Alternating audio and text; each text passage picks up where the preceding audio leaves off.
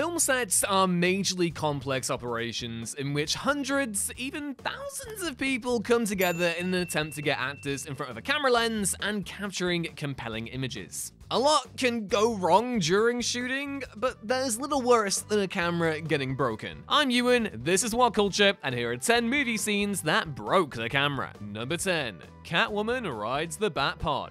The Dark Knight Rises. And so begins our chronicle of Christopher Nolan's historic abuse of those incredibly expensive IMAX cameras he so lovingly advocated for throughout his career. For the gonzo climax of 2012's The Dark Knight Rises, Anne Hathaway's stunt double filmed a shot where she rides the Batpod out of the courthouse and down the steps, seemingly after killing Bane. No, Bane! And yet, the stunt double ended up crashing head-on into a bulky IMAX camera, sending it hurtling out of the operator's hands and smashing to the floor. Unlike most of the other entries on this list, there's even video footage of the accident in question, though, as it confirms, there were thankfully no injuries sustained as a result. All the same, given that IMAX cameras cost around $500,000 each, and there are just a handful of them in circulation at any one time, that's quite the expensive mistake to make, regardless of whose feet you lie the blame at. To make it even worse, this shot doesn't even appear in the final film, as after Catwoman kills Bane,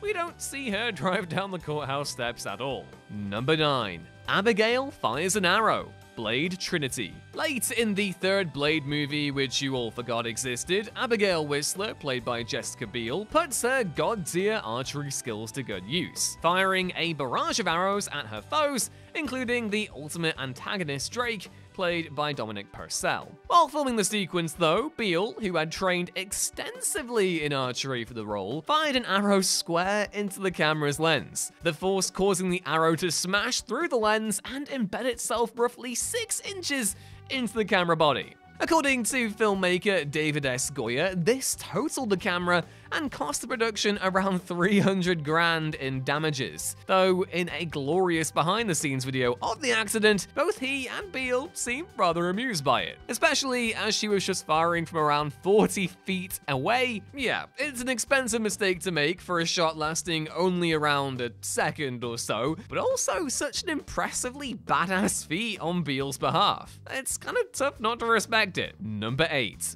Alex jumps out a window. A Clockwork Orange. Nobody who's seen Stanley Kubrick's A Clockwork Orange will ever forget the iconic scene where protagonist Alex DeLarge, Malcolm McDowell, throws himself out of a window after ending up locked in a room with no escape from Beethoven's Ninth Symphony, as the brainwashing he's been subjected to makes him feel sick whenever he feels Beethoven.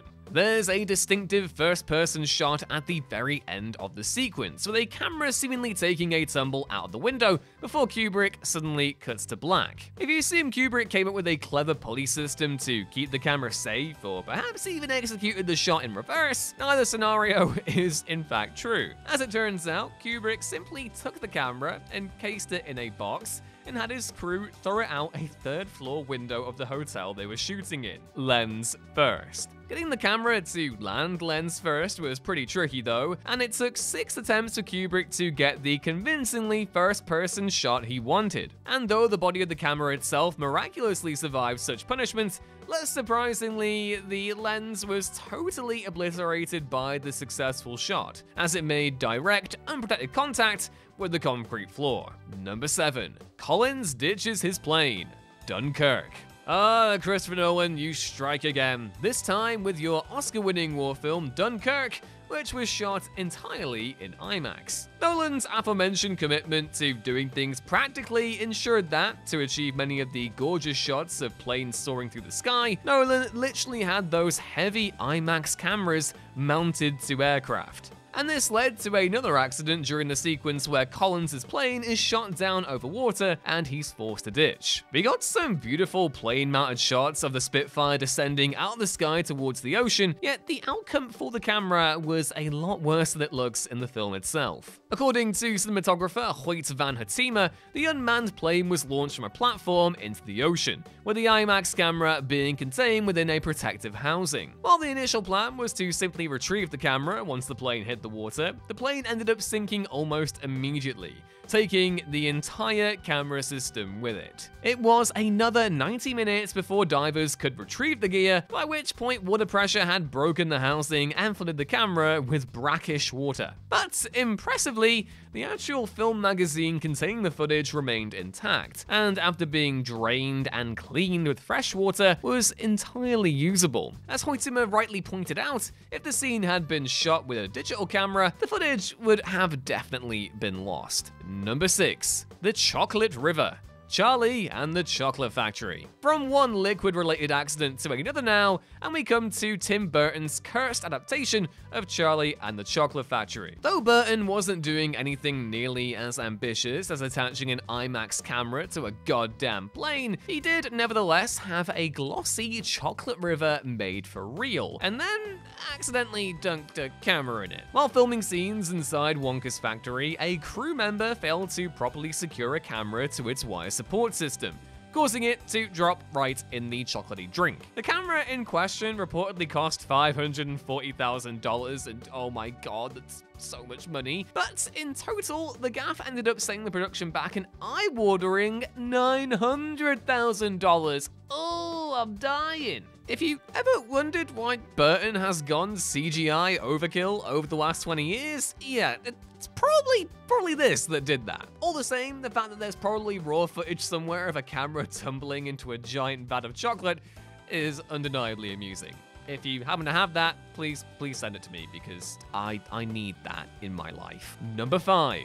Alexander's House Burns. The Sacrifice. In the case of Andrei Tarkovsky's classic 1986 drama, The Sacrifice, it wasn't so much a calamitous accident which busted the camera as pure unfortunate happenstance. While shooting the iconic scene where Alexander, Erland Josephson, burns his house down, which unfolds in a single, unbroken 6-minute take, the camera suddenly jammed, causing the footage to be ruined and left entirely unusable. And because a house was razed for real, the production had to spend 2 weeks rebuilding it at great cost for a reshoot. This time, Tarkovsky shot the sequence with 2 cameras running parallel to one another in order to account for any potential camera issues. This approach was suggested by cinematographer Sven Nykvist the first time they shot the scene, but was ill-advisedly vetoed by Tarkovsky. Completing the sequence was arduous enough for the cast and crew that many reportedly broke down in tears after it was successfully captured, and yet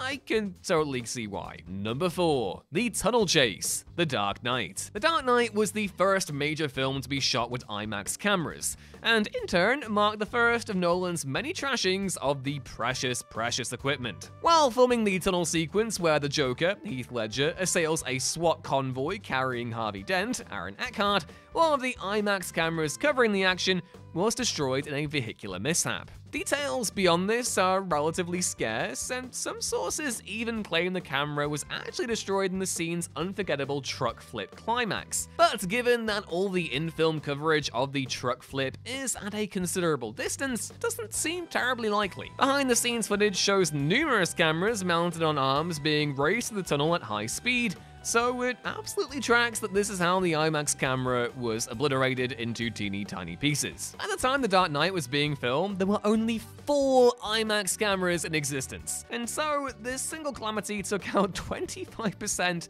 of their capacity in one fell swoop. God damn it, Nolan, man, you're a monster! Number 3. The Family Harasses Marta. Knives Out. Away from the intensity of mega-resolution IMAX rigs now, we have the comparatively simple shooting setup of Rian Johnson's brilliant murder mystery, Knives Out. The scene where Ana de Armas's Marta finds out that she's the sole inheritor of Harlan Thrombey's fortune is punctuated by a memorable shot as she walks outside and is pursued by the entire clan. There's a noticeable transition from smooth Steadicam footage to shakier handheld, a seemingly intentional creative choice on Johnson's part to signify how suddenly destabilized and chaotic Marta's life has become. But as the Knives Out Twitter account so delightfully revealed a few years ago, the sudden shift to handheld was a total accident. Johnson was operating the camera himself during this take when the Steadicam rig suddenly broke, forcing him to take the camera handheld to prevent blowing the take all in one.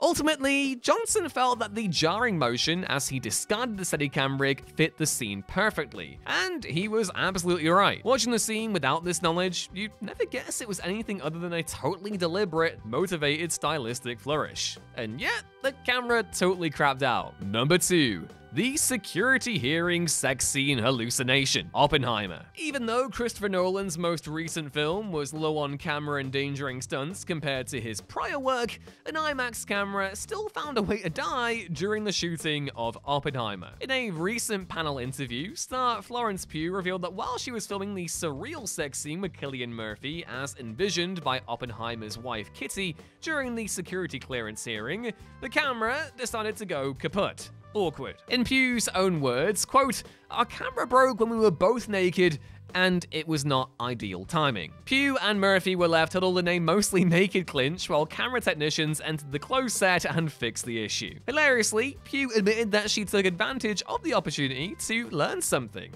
asking the camera tech what was wrong while still in a state of undress. While it's not remotely shocking that cameras get damaged and destroyed during high-wire set pieces, during a tasteful sex scene?